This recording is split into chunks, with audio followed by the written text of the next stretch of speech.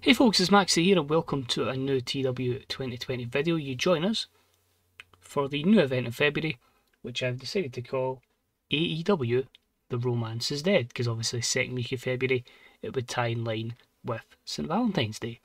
I just felt like with regards to Forbidden Door, we're in a position where most of the over New Japan guys are either with us or they've already, they're past the physical decline, so there's no real value in bringing them in. But it gives us an opportunity to have a February event before we then kick into the All Women's event coming up shortly, and we'll have that big 100-seater show in March when we make it free entry. I've yet to decide the name on it. There will be some matches that will be booked towards that with insert name of event. I'd just like to say as well, apologies for the last couple of episodes. I think it's been just the transition to the way I stream or record the TW videos is you have to have it in like a special resolution with regards to OBS Studio, and I didn't quite have it set correctly, which I didn't notice until obviously you only got one take at a TW video, you're struggling, just the way it is with the game. So I didn't realise until I was editing. I'm like, oh well, I can't get the footage again, so we obviously have to make sure that doesn't happen again. It seems to be fine. I've done a wee pre-record just to make sure everything looked all dandy, everything was on screen. So hopefully it's a good show. It's only been 2 weeks in game since the last event, but there's been obviously 2 of each show, and I've had the full tapings of Impact as well. So it's try to keep storylines flowing, but I'm quite happy with how the show's panned out. It looks pretty encouraging. It's a lot of storylines carry on. So without further ado, here is AEW, The Romance is Dead. So here we are, we're in MetLife Stadium. It's amazing the fact we're at a stage where we could just casually book a pay-per-view in MetLife Stadium, but 77,000 in attendance. And I wanted to kind of make sure we got the 100 segment, but I wanted to make sure it built to something. So in the last couple of months especially, I've probably used both guys very, very sparingly, admittedly, but I felt like here it was a good opportunity to get Punk out the door, as it seems is the case pretty much in real life. Truthfully in game he's very over, but he's a massive physical decline, so he's only really valuable in promos. The contract's got 7 months to go, so we may embark on a little storyline that says CM Punk, take his ball and go home. So this promo, we start with CM Punk in the ring on his own, and he just says it's fitting, it's another month, it's another pay-per-view, no CM Punk on the card. So I'm out here to air some grievances. I firmly believe I'm still the best in the world, and I sure as hell could beat most of this roster. I admit there'll be some, maybe a bit tough. The world champion Walter's a bit difficult, but I definitely feel there's a lot of people I can beat here, and I still want to prove I'm one of the best in the world, and nobody's gonna stop me. Miro's music hits, and it says, I know what you mean. I've also been someone that's maybe not been used as great as I should have been.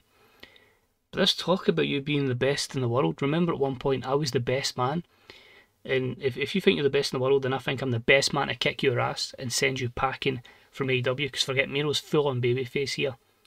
So they have just a lot of verbals against each other, but it's pretty much making sure and setting up at the March event, CM Punk versus Miro. I don't want to make it if CM Punk loses then he's out, because I might put Miro over to get the overness onto him, and Punk can maybe go on a losing streak before he exits. But it gives me the cheap 100 segment and Punk versus Miro build up for the future.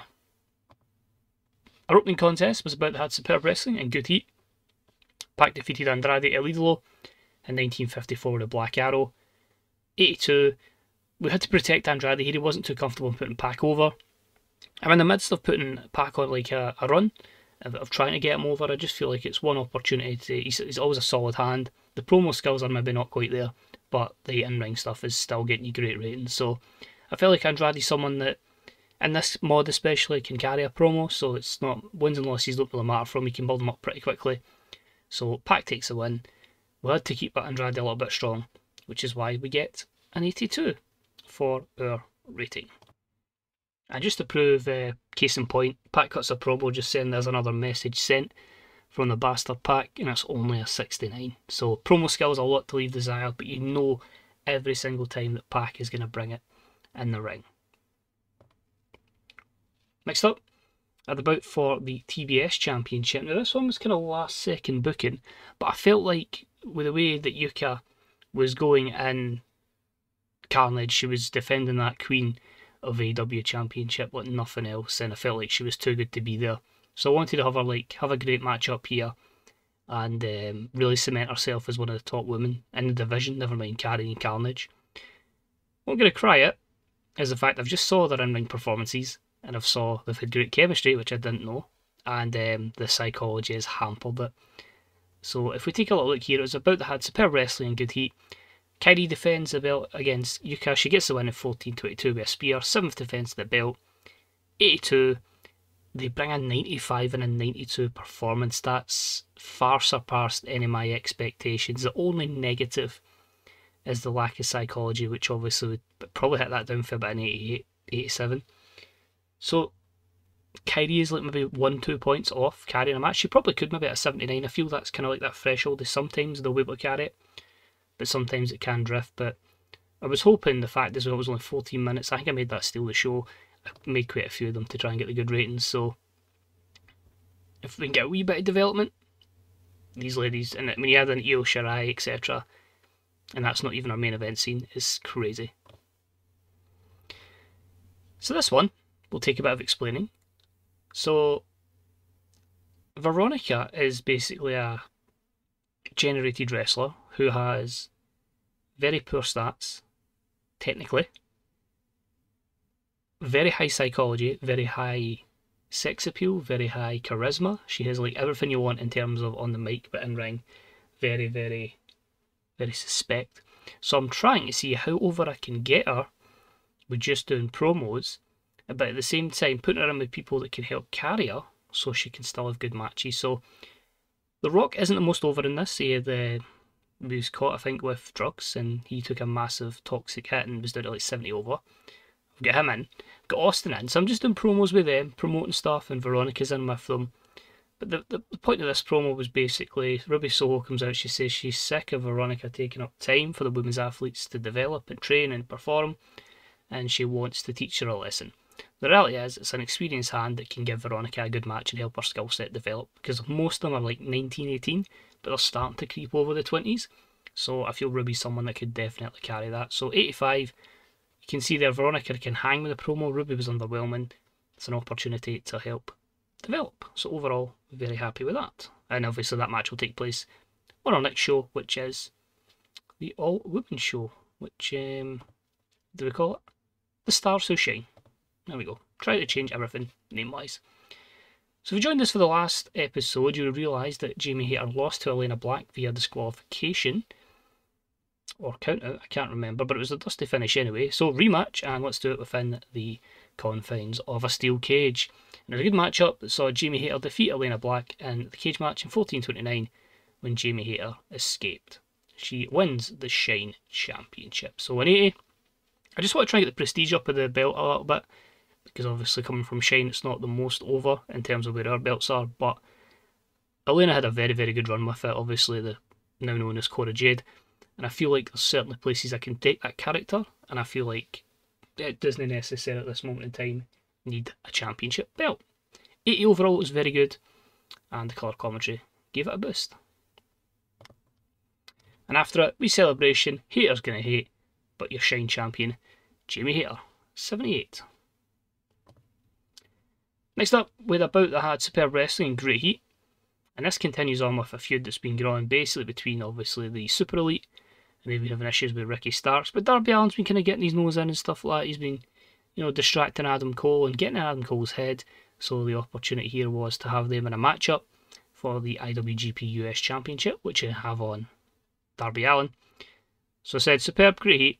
Darby defeats Adam Cole in 20:59 with a coffin drop, and Darby makes the 8th defence of the IWGP United States Championship. So this is an 88. These two have great chemistry together. I did run it on Dynamite once to test it, and it did well. Both of them in terms of their psychology stat is in that kind of threshold at 80, so they can sometimes carry it. So again, it's maybe you're lucky to draw whether you get it or not, but I feel like if these two can get just a couple more psychology points for just working and working and working and developing that skill every reason this match could be a 90, because these guys are putting on a clinic. And after it, he's defeated most people in the Super Elite, but not Jay White. Little tease for Darby Allin Jay White, which will probably take place on that big show that we're aiming for 100,000 crowd. 87. Then we have backstage. Obviously, we've had a lot of issues between FTR. We've had them with Tyler Black and Jon Moxley. We've had them with Kevin Steen and Nick Jackson from the Super Elite. Mox is in a match against Kevin Steen next. Tyler Black's just minding his own business. He's obviously still suffering a little bit of injury for previous attacks. And FTR have taken out Tyler Black. See, obviously Moxie's ready for his entrance. He's none the wiser. But yeah, no help at hand for Tyler Black. And it's a 76 for this angle. Hope you like beatdowns, because there's a lot tonight. We have the matchup between Steen and Jon Moxley. And it had superb wrestling and great heat. Steen defeats Moxley in 2004 with a handful of the tights. I feel Steen needs a bit more overness, which is why I put him over Moxley. Moxley can talk his way into overness. So it was a good matchup. It continues the feud between that portion of the Super Elite and Moxley and Tyler Black.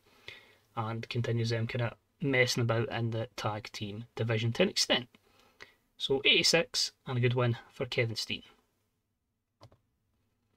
Next up, Kingston. Eddie Kingston cuts a promo on Swerve. They obviously done battle at our last event, but this one has a stipulation. It's a table match, and Eddie just says, I'm just tired. I'm fed up with this fake gangster persona. I'm just going to end you. I'm just going to put you through a table. Done. I can move on. This was a waste of time, but hey, if you need to get beat up, fine. I'll do it. So 67. Naturally, about that had great heat and good wrestling. Swerve defeats Eddie Kingston in a tables match in 1404 when Eddie was put through a table. I think with these two to click, it would probably be a better program. Roles reversed, Swerve as a heel, Eddie as a babyface, but in this instance, I've given Swerve the win. There's a lot of people who want to push at the moment. Swerve's one of them. There's two others that I'll mention over the course of the show. They're pop capped, and it's very frustrating because I know they could make it to the top, but the game's going to limit where they are, and I need them to get there more so through promos and in-ring, effectively, rather than popularity. But we'll touch on that when we get to them. Next up, a little feud that's been happening on the Carnage brand, and that is Aussie Open, Will Ospreay, United Empire. Have had a lot of issues with Cody Rhodes. Obviously, there's a big history between Will Ospreay and Ricochet, and Cody Rhodes' protege, of course, the son of William Regal, Bailey Matthews. And this one was a good matchup. Will Ospreay and Aussie Open defeat Cody Rhodes, Ricochet and Bailey Matthews in 14-13. Will Ospreay with the Oscutter and Bailey Matthews. So it's really the Carnage brand. Cody practically main events every time just to make sure the brand doesn't lose pop, because I keep it as an A show, but it allows me to develop them. If they're too high for TDF, they're too high for Impact, but they're not quite over enough for Carnage or Rampage or Dynamite, but I don't have even if I don't have a program for them. So I can do a lot of development there. And Cody's in the main event, like even ahead of the champion, Shota Umino. But overall, 81, pretty good. Now, you know we had a program before? Well, Cody's been dragged back into it. He's beat down after the matchup by those two guys that just talk and talk and talk. That is, of course, Logan Paul and Matty Wahlberg, and their new muscle that throws Cody from here to there to the other side of the earth, and that is the man they call Hook. I also had a hilarious one where Hook popped in and said, I feel like such and such is whatever. So the fact that he's offering opinions mean that he's one of the locker room leaders, I think, which is quite mental. But 84, good stuff there. It's only going to help the popularity of Wahlberg and Hook. Logan Paul already over. Next up, we had that matchup that we've been brewing for a while for the TNT Championship. Of course, Konosuke Takeshita, I can never get his first name right, defeats Daniel Garcia in a technical masterclass in 23-25 with a touchdown. New TNT champion. 81 overall. I made this a technical masterclass. The program, if you haven't been following, was basically Takeshita defeated Bryan Danielson, which enabled him to take on Bryan's protege, which is Daniel Garcia. The irony of compared to where they're in real life, but that gave him the matchup. He's won this. He's now the champion, and he can reign in the TNT division. However, we've got Bryan Danielson, we've got Daniel Garcia. They're not happy. So the third man comes in and that man is going to be Daniel Bryan. I legit knew Jen that spawned, and I felt with the name it was perfect to bring him in with Danielson and Garcia. But Takeshita celebrating in the ring, Danielson, Garcia, and Bryan running and attack him, beating Takeshita down to the mat. So a 69. Both men, Bryan underperformed. Both men are still single heel face turns. They are going to turn face eventually. So this alliance will be short-lived, but I need to work out how I'm going to go from here to there. But I can give a rough idea. I haven't decided yet with face I was going to go with Bryan, so we'll keep him as masked at the moment, just unknown, but he'll have a face by the time we are at the next event, because hopefully this programme will have carried on and moved on quite significantly. But 69 nonetheless. Next up, Absolute Ricky Starks is taking on Kenny Omega, and he just says some words. He says it's been good, it's been fun to wind up the Super Elite, and tonight he's going to show he absolutely deserves to be in the main event when he defeats Kenny Omega. 77. And match itself, fantastic heat and great wrestling. Kenny Omega defeats Ricky Starks in 21:52 with a one-winged angel. I'd love to put Ricky over Kenny, but I just feel he's very restricted with the game, which is a shame, and I don't feel he's going to make it to the top level. I think his peak is probably going to be upper mid-carder, which is frustrating because I really think main eventer every day of the week, but alas, here we are. So Kenny picks up the win with a one-winged angel, 81, and it gets a bit more heat for the Super Elite. Next up, Britt Baker and Anna Jay are cutting a promo as they're going to take on Mayu Iwatani and Mercedes KV, or Mercedes Varnado. It's a case of they're challenging for the Women's Tag Team Championships, which is a bit ironic because, you know, they are going to be facing each other in 2 weeks' time at that all-women's event. It's our time to shine. So will they coexist? And Britt and Anna just mock them and say absolutely no chance. So 79 for the promo.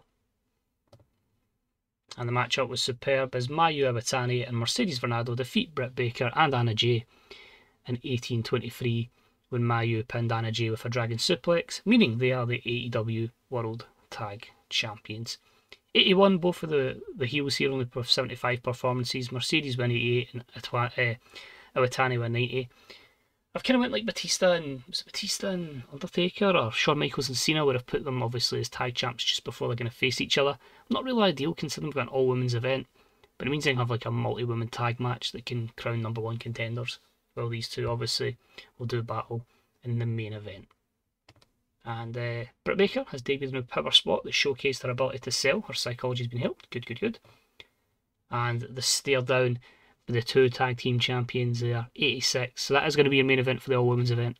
Iwatani, Varnado, Women's Championship on the line. So we've got 2 matches announced for that so far, but plenty I can make up in the next 2 weeks. It's 2 weeks away, isn't it? There we go, the stars who shine, the 4th week, but alright. Which I think leads us to our main event. Get ready for a shock, I'm taking a massive risk here. And about that was for the AEW World Championship and was also for the Lucha Underground Championship. Walter took on Jungleboy. Walter basically destroyed Shinsuke Nakamura, powerbombed him through a table. He's out of the company, his contract was up anyway. Jungleboy took exception. Jungleboy stood up for him, and Walter just said, I'm going to absolutely squash you.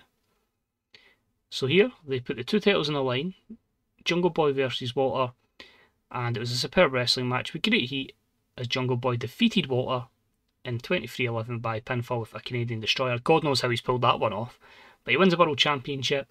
So Jungleboy is now someone as a double champion. He's my World Champion, and he makes the defence of the Lucha Underground title for the 4th time. Jungleboy's pop cap, that was a promise by Walter that I felt like I will utilise, and it's good to see they have good chemistry together, which did lift the match. Was maybe hoping for a bit better than an 85, but still stellar stuff here. And obviously after the matchup, Walter gets really angry, and he beats the living hell out of Jungleboy, which is an 80 rated segment. So somehow, Maybe I've done a Vince Russo and just went panic one, went, right, we put championship on Jungleboy. But I've got an idea where I want to go with Jungleboy, and where the championship's going to go all the way up to probably a double nothing at least. The next couple of months, they're like, I don't see it being a long title reign, but we'll see what we can work with, and I want to take that risk of somebody not as over carrying the belt.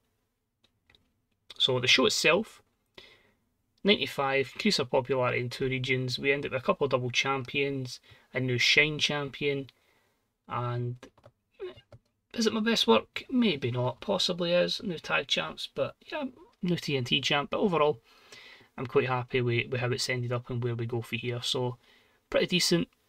I'll just confirm now. So the next video is the Shine, is our time to Shine, the all women's event. After that, I think it is our free show, the 100,000 seater show, which we're going to call David versus Goliath. So you know which event is going to be the main event. Will obviously be the rematch for the AEW World title. Jungleboy versus Walter. I'm going to try and face Jungleboy into Jack Perry as well in that time. And after that, we'll have the next Impact event, which I'm not too sure what it's called, but I've got it all ready to go feud-wise. So yeah, hope you enjoyed it. Thanks very much for watching. Let us know what you thought. Let us know how you feel about people that are PopCap becoming your major champion. Does it frustrate you when people get PopCap? Do you feel it's realistic? Because there's some people that can just boom with popularity, or you can get somebody like a Tony Nese where it's just like, you feel there's a cap, they're never going to reach a certain level, despite how talented they may be. So let me know your thoughts on that.